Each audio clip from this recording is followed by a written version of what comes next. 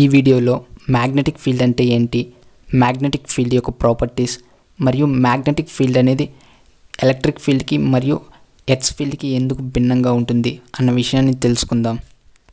మనకు జనరల్లీ తెలుసు మ్యాగ్నెట్ అనేది ఐరన్ పీసెస్ని అట్రాక్ట్ చేస్తుంది. బార్ మ్యాగ్నెట్ దగ్గర ఐరన్ పీసెస్ ఉంచినట్లయితే అవి కాంటాక్ట్లో లేనప్పటికీ ఐరన్ పీసెస్ అనేవి ఫోర్స్ని మ్యాగ్నెట్ వల్ల ఎక్స్పీరియన్స్ చేస్తాయి. ఇక్కడ ఫోర్స్ని ఎక్స్పీరియన్స్ చేయడం అంటే ఫోర్స్ని అనుభవించడం అని అర్థం. అంటే మ్యాగ్నెట్ వల్ల ఐరన్ పీసెస్ అనేవి ఫోర్స్ని అనుభవిస్తాయి మరియు ఈ విధంగా అట్రాక్ట్ అవుతాయి. దీన్ని బట్టి మ్యాగ్నెట్ అనేది ఫోర్స్ని అప్లై చేస్తుందని అర్థమవుతుంది. ఇక్కడ ఈ టూ ఆబ్జెక్ట్స్ కాంటాక్ట్లో లేవు, అయినప్పటికీ ఫోర్స్ ఎలా అప్లై అవుతుంది అంటే ఆన్సర్ ఫోర్స్ రెండు విధాలుగా అప్లై అవుతుంది. నెంబర్ 1 కాంటాక్ట్లో ఉన్నప్పుడు అంటే బై మెకానికలీ, అండ్ నెంబర్ 2 మనం చూసాం ఎర్త్ అనేది గ్రావిటేషనల్ ఫోర్స్ని అప్లై చేస్తుంది. అంటే ఒక బాడీ కాంటాక్ట్లో లేనప్పటికీ ఎర్త్ గ్రావిటేషనల్ ఫోర్స్ని కలుగజేస్తుంది. ఇది ఎలా సాధ్యమంటే ఫీల్డ్ వల్ల సాధ్యమవుతుంది. ఏ వస్తువు అయినా దాని లక్షణాల వల్ల దాని ప్రభావాన్ని దాని చుట్టూరు స్పేస్లో అప్లై చేసినప్పుడు ఆ ప్రభావం వల్ల ఏదైనా ఇతర వస్తువు ఆ స్పేస్లోకి ఎంటర్ అయినప్పుడు ఆ వస్తువు కాంటాక్ట్లో లేనప్పటికీ ఫోర్స్ని ఎక్స్పీరియన్స్ చేస్తుంది, అంటే ఫోర్స్ని అనుభవిస్తుంది. ఇక్కడ ఈ మ్యాగ్నెట్ ప్రభావం వల్ల ఈ స్పేస్లో ఎంటర్ అయినప్పుడు ఈ వస్తువు ఫోర్స్ని ఎక్స్పీరియన్స్ చేస్తుంది. సో ఇక్కడ ఈ ఎఫెక్ట్ మ్యాగ్నెట్ వల్ల కాబట్టి మ్యాగ్నెటిక్ ఫీల్డ్ అంటారు. So what is magnetic field? That means it is defined as the space around the magnet in which the other charges are objects can experience a magnetic force. Magnetic field అనేది vector quantity. Vector quantity అంటే both magnitude and డైరెక్షన్ని కలిగి ఉంటుంది. Magnetic ఫీల్డ్ని బీతో సూచిస్తారు. Magnetic ఫీల్డ్కి units Tesla. అదేవిధంగా ఏ వస్తువు అయితే మ్యాగ్నెటిక్ ఫీల్డ్ని ప్రొడ్యూస్ చేస్తుందో దాన్నే మ్యాగ్నెట్ అంటారు. జనరల్లీ మ్యాగ్నెట్కి 2 పోల్స్ ఉంటాయి, అవి ఏంటంటే north and south poles. Similarly ముందు డిస్కస్ చేసాం ఎర్త్ వల్ల ఇక్కడ ఏదైనా వస్తువుని ఉంచినట్లయితే అది ఫోర్స్ని సెంటర్ ఆఫ్ ఎర్త్ వైపు ఎక్స్పీరియన్స్ చేస్తుంది. ఇక్కడ భూమి మరియు ఈ ఆబ్జెక్ట్ అనేవి మాస్ని కలిగి ఉంటాయి. సో దీన్ని బట్టి ఇక్కడ ఎర్త్ అనేది దాని చుట్టూరు ఫీల్డ్ని కలిగి ఉందని మరియు ఈ ఫీల్డ్ వల్ల ఎర్త్ అనేది ఫోర్స్ని అప్లై చేస్తుందని తెలుస్తుంది. సిమిలర్లీ ఎలక్ట్రిక్ చార్జ్ ఇక్కడ ఉంటే అనదర్ ఎలక్ట్రిక్ చార్జ్ అనేది ఆ స్పేస్లో ఫోర్స్ని ఎక్స్పీరియన్స్ చేస్తుంది. సో ఎలక్ట్రిక్ చార్జ్ అనేది ఎలక్ట్రిక్ ఫీల్డ్ని క్రియేట్ చేస్తుంది. ఎందుకంటే ఈ ఎలక్ట్రిక్ ఫీల్డ్లో అనదర్ ఎలక్ట్రిక్ చార్జ్ని ఉంచినట్టయితే అది ఎయిదర్ అట్రాక్ట్ ఆర్ రిపెల్ అవుతుంది depending upon test charge. Negative test charge అయితే అట్రాక్ట్ అవుద్ది మరియు పాజిటివ్ టెస్ట్ చార్జ్ అయితే రిపెల్ అవుతుంది. సో ఇక్కడ ఈ స్పేస్లో నెగిటివ్ టెస్ట్ చార్జ్ ఉంది కాబట్టి అట్రాక్ట్ అవుతుంది. ఇక్కడ ఏది మ్యాగ్నెటిక్ ఫీల్డ్ని క్రియేట్ చేస్తుంది మరియు ఏది ఫోర్స్ని ఎక్స్పీరియన్స్ చేస్తుంది? ఒకవేళ ఇక్కడ ఫోర్స్ని ఏ వస్తువైనా ఎక్స్పీరియన్స్ చేస్తుందా అంటే ఆన్సర్ నో. మనం ముందు చూసాం ఇది మాస్ అయినప్పుడు ఇక్కడ మాస్ ద్వారానే ఫోర్స్ అనేది ఎక్స్పీరియన్స్ అవుతుంది. అలాగే ఇది ఎలక్ట్రిక్ చార్జ్ అయినప్పుడు ఇక్కడ ఎలక్ట్రిక్ చార్జ్ ద్వారా ఫోర్స్ అనేది ఎక్స్పీరియన్స్ అవుతుంది. సిమిలర్లీ ఇక్కడ మ్యాగ్నెట్ ఉంది కాబట్టి ఇక్కడ ఓన్లీ మ్యాగ్నెట్ ద్వారానే ఫోర్స్ అనేది ఎక్స్పీరియన్స్ అవ్వాలి. బట్ క్రిస్టియన్ ఆయిస్టెడ్ అనే సైంటిస్ట్ కరెంట్ క్యారింగ్ వైర్కి పర్పెండిక్యులర్ డైరెక్షన్లో కాన్సెంట్రిక్ సర్కిల్స్ ఫామ్లో మ్యాగ్నెటిక్ ఫీల్డ్ అనేది క్రియేట్ అవుతుంది అని చెప్పాడు. ఇక్కడ రైట్ హ్యాండ్ గ్రిప్ రూల్ని ఉపయోగించి మ్యాగ్నెటిక్ ఫీల్డ్ మరియు కరెంట్ డైరెక్షన్ తెలుసుకోవచ్చు.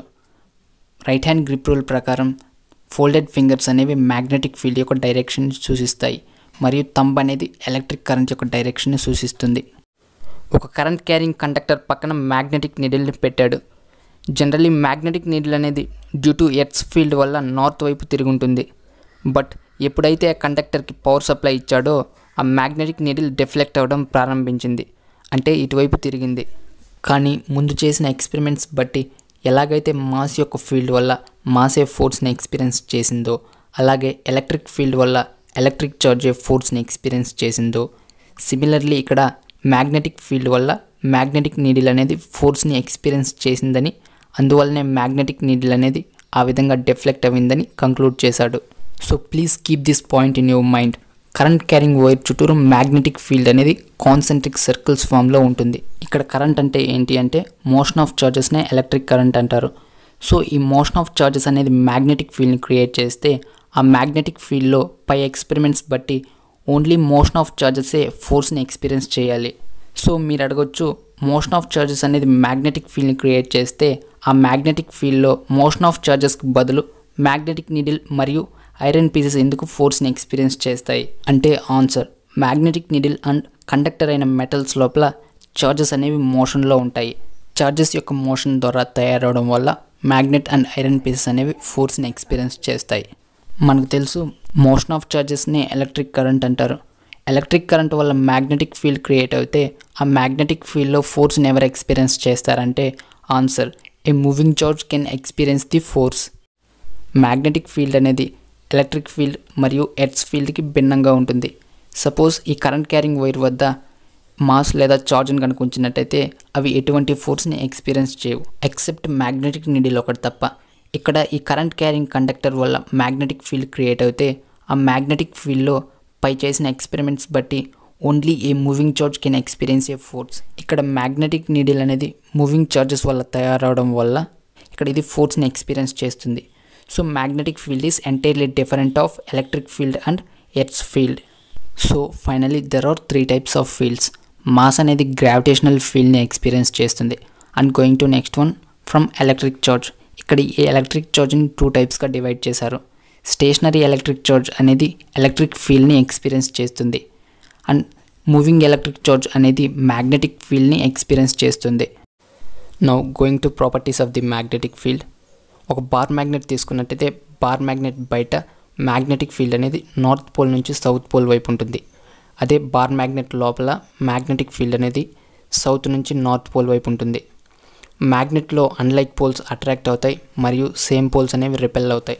ఒక సదరంగా ఉన్న పేపర్ తీసుకున్నట్టయితే క్రాస్ సింబల్ అనేది మ్యాగ్నెటిక్ ఫీల్డ్ ఆ పేపర్లోనికి యాక్ట్ చేస్తుంది అని సూచిస్తుంది. That means acts in to the plane of paper. అదే డాట్ సింబల్ ఉన్నట్టయితే మ్యాగ్నెటిక్ ఫీల్డ్ ఆ పేపర్ నుంచి బయటకు వస్తుంది అంటే acts out side of the plane of the paper. Thanks for watching.